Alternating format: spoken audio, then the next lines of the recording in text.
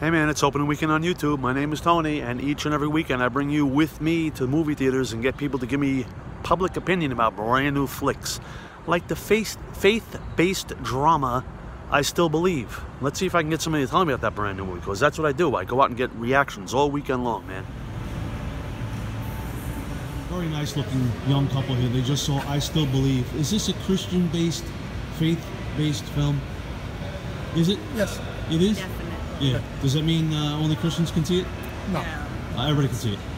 What a great cast, huh? Shania Twain, country singer. Has she ever been in a movie before? I think so, but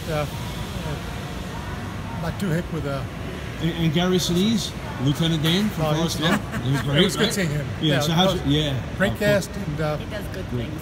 You liked it? good movie with a good message. And, Yeah. What is the film about? It's a singer. Well, it's about a singer who meets a young gal. Christian rock singer. Okay. And, What's the gentleman's name? Jeremy Camp. Jeremy Camp. Okay. Oh, is this based on a real?